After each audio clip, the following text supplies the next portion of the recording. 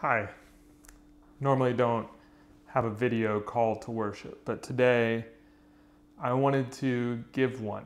Last week I was on vacation, and though it was a strange time to be on vacation, and something as we approached Sunday that continued to come onto my mind was how when we gather, even remotely and digitally like this, we're placing our time and our energy and our emotion towards the praise of God, the maker of heaven and earth. And it's not a distraction from the world. It's not even a fleeing from the circumstances of the world. But we come to worship Jesus and we come to praise him because we live in the world. Because we both see the miraculous sunsets in the mountains, and we see and we know the work that God has done in the world, specifically in Jesus. But we also come because we see the havoc and the destruction and the pervasive sin and evil that impacts every part of our lives. And so we come to worship. But that's hard to do.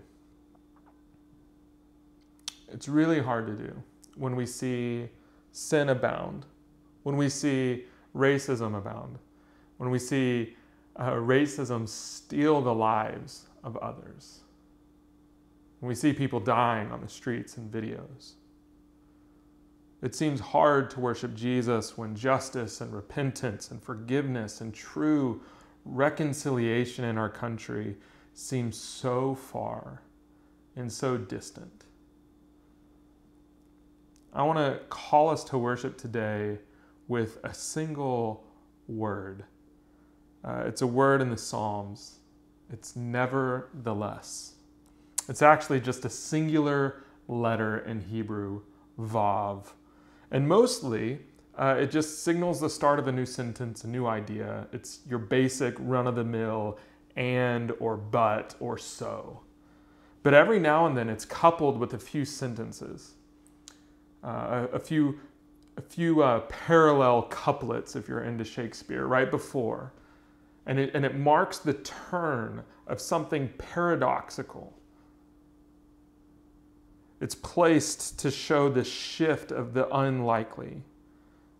For example, when things are really bad, when things seem quite hopeless, when days are evil, when society is unjust, nevertheless, God is with us. The Bible, except for a few instances, the whole of the scriptures is written in the context of injustice. It's written about people experiencing injustice, or it's written from prisons, it's written from deserts, it's written from caves. And yet, it's filled with these words calling us to worship. The prophets cried out for justice and were mostly ignored as society continually looked less and less how God designed humanity. And yet, the prophets give us miraculous words of praise to God, miraculous visions of God. Kings, leaders, judges, all came and go. Music leaders, psalmists came and lived in the shadows.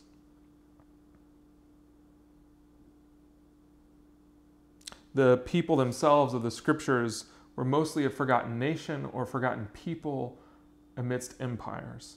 Their homes burned, their cities laid just as stumps. Nevertheless, praise. Nevertheless, praise.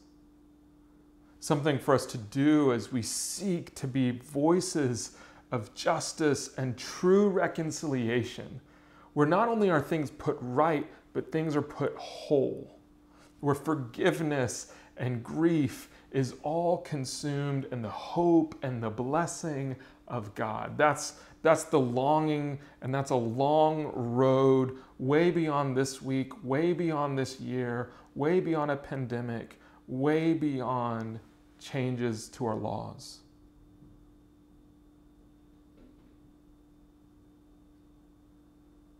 And yet right now we lie in this place where we see wickedness.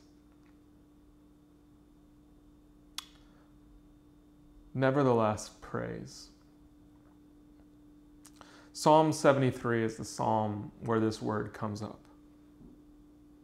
In the beginning, the psalmist writes about how he's just struggling to see how the wicked and the systems of evil sort of operate in society. And while people do injustice, they're actually raised higher and higher in society. And so the injustice grows and grows and grows. He even talks about how they scoff at God while their mouths lay claim to heaven in verse 9. While they claim these words for heaven, it says, their tongues take possession of the earth. It talks about how people get consumed in this and they turn towards it for safety. They live as if God isn't real and they treat other people that way. And the psalmist is trying to understand, how can God continue to allow that to go on? And then in verse 16, he says, when I tried to understand all this, it troubled me deeply. Some translations say, it exhausted me. When I tried to understand the wickedness and the evil, it exhausted me. And then verse 7, it says, until I entered the sanctuary of God, and then I understood destiny. Then he understood that God was going to deal with all of these things. That God was going to handle and remove wickedness and evil and injustice. And the psalmist even goes on and describes how when his heart was grieved, when his spirit was embittered in verse 21, when I didn't understand, and when I was ignorant, talking about ignorant of the wickedness and even complicit in it, I was a brute beast before you. He's talking about how he was not worthy to be with God. And then it comes, verse 23, nevertheless, you were with me always. Nevertheless, you held me by your right hand. You guide me with your counsel, and afterward you will take me to glory. Whom have I in heaven but you? And earth has nothing I desire besides you. My flesh and my heart may fail, but God is the strength of my heart and my portion forever. It says God will destroy wickedness. But as for me, it is good to be near God. I have made the sovereign Lord my refuge, and I will tell of your deeds.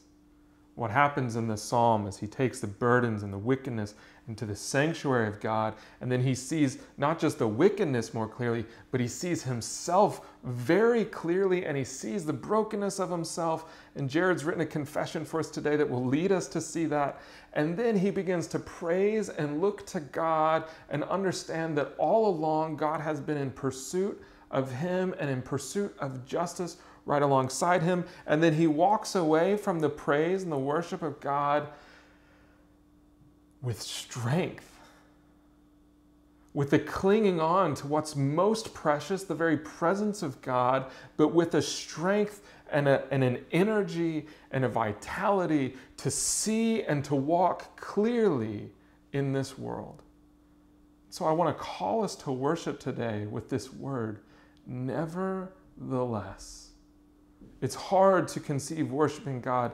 Nevertheless, let's go to the sanctuary, the place of God, and he might do something in us and speak something to us that would give us the strength and the clarity and the wisdom and the courage to walk in faith. Amen. Let's worship Jesus.